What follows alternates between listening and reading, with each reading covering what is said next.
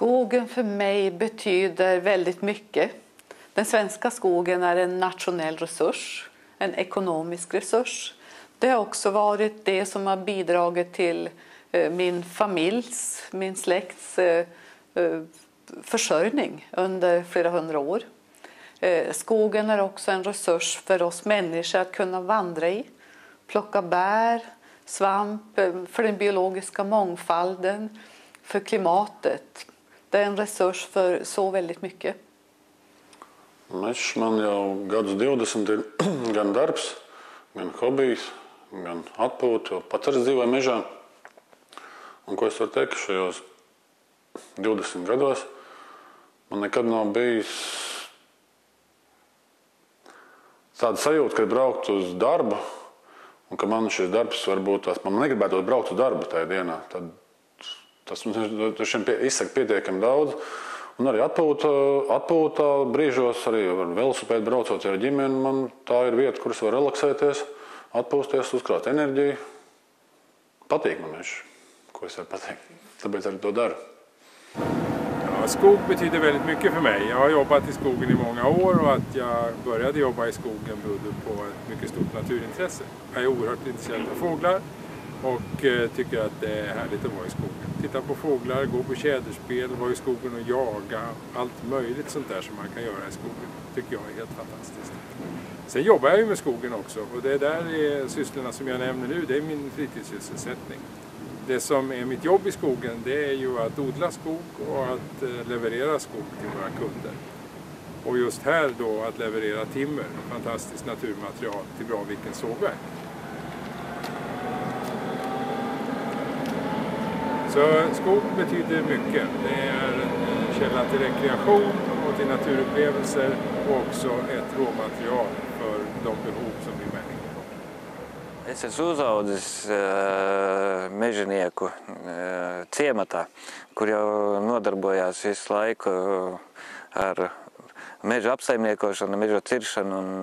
Un mežs ir tas vienīgais, ko es arī var teikt, ka labi pārvaldu, un teiksim, bez meža es savu dzīvi neesmu iedomājies. Mežā pilnīgi viss notiek. Un meža ciršana, meža kopšana notiek jau visu manu mūžu, kopš es dzīvoju.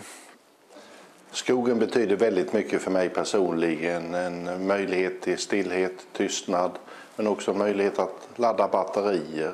Jag jagar och jag fiskar i skogen. Och sen betyder ju skogen väldigt mycket ekonomiskt för väldigt många människor runt omkring mig.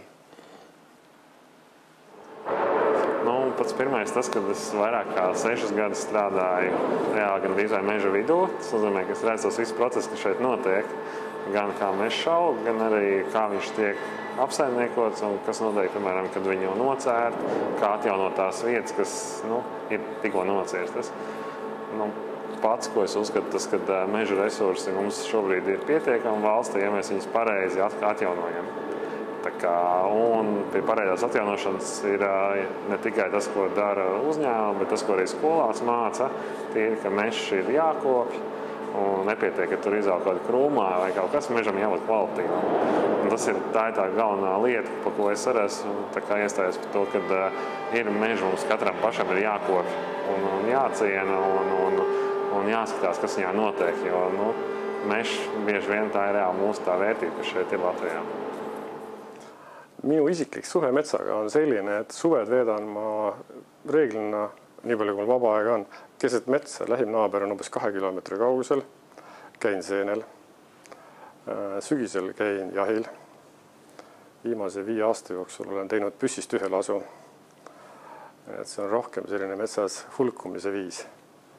Kui metsast ja eluviisist üldse rääkida, siis ühelt poolt põletades metsa ja teiselt poolt siis käies metsas ringi ja nähes vahepeal selliseid raielanke, mis silma riivavad, siis ma arvan, et keskkonnaministri hiljutine ettepanek, et võiks olla metsa kasutamisel ja metsa majandamisel, raiumisel siis mingisugune mõistlik hea tava, millest metsaomanikud kinni peaksid. Ja meie omalt poolt võiksime seda mingil moel toetada, ma ei tea, mis moel. aga nii, et oleksid ahjud soojad ja metsad näeksid ka nägusad välja ja kõlbaksid ikkagi endiselt marjul ja seenil ja jahil käimiseks.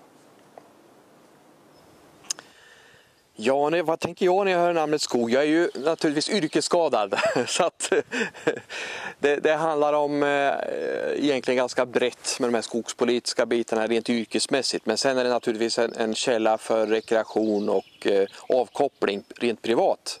Så det är två olika aspekter av det hela.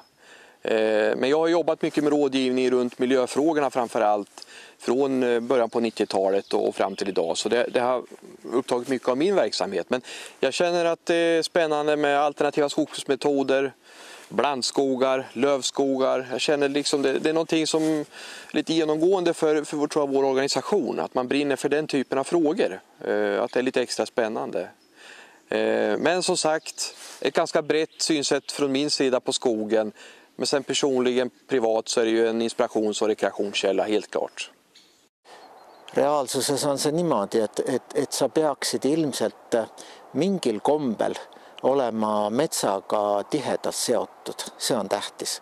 Ükskõik, kas sa oled siis nii-öelda professionaalne metsandusala inimene või oled sa nii-öelda metsandusest väljapool oma ametiga, aga et sul oleks metsaga mingi igapäevane side, olgu see siis vanaisa mets kusagil maal, olgu see siis mõni armas looduse paik kusagil Eestimaal, mõni rada, mis sulle meeldib, kas või jahi pidamine, mis tahes, et selle tõttu sa suhtled järjepidevalt metsaga. See on kõige alus.